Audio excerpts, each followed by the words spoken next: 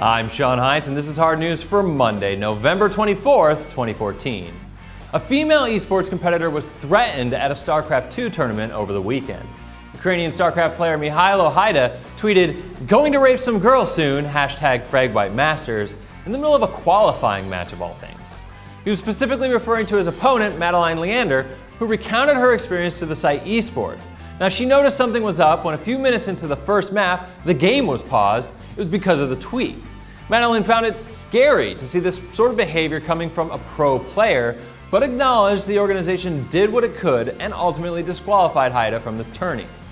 Now, Haida later apologized for his behavior and took a hiatus from Twitter for a couple of days, noting he was really ashamed and wanted to kill himself. Based on that last tweet, it seems like Haida really learned something that day.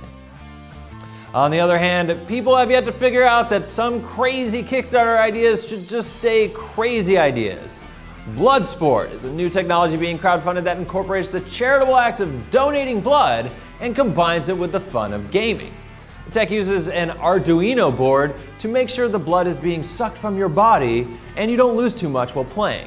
The issue here is that the blood is drained intravenously based on when the controller rumbles. So every time you're shot, you lose a little bit of blood. When Hard News was written, the crowdfunding campaign was at about $5,000 of the $250,000 Canadian dollars they're looking for, and the Kickstarter has been suspended for no real reason we can find yet, except this being completely batshit insane. But if you want to head over to the Kickstarter and try and toss your loonies at the secret group of Vampire as they help to establish their new world order, by all means, go ahead. On to more crazy news. Raptor is trying to compete with MLG TV and Twitch by opening their own streaming service, Plays.tv.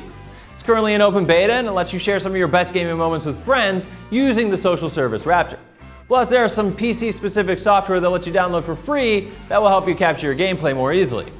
I think more competition for streaming platforms is great, but considering Twitch came integrated into both the PS4 and the Xbox One, the battle for supremacy is already over.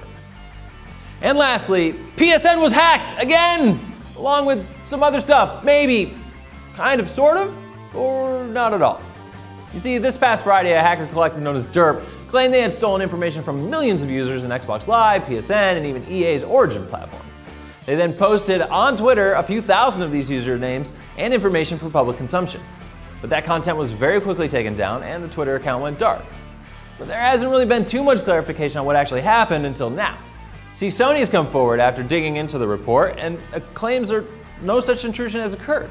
From their perspective, PlayStation takes these reports very seriously and they'll continue to monitor the network closely, but they don't know what they're talking about.